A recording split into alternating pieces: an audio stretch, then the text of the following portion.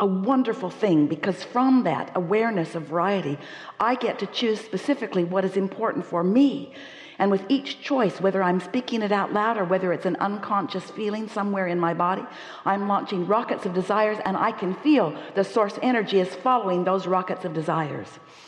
And the reason that I know that source energy is following those rockets of desires is because I have a guidance system within me that lets me know when I'm going along with it and when I'm not.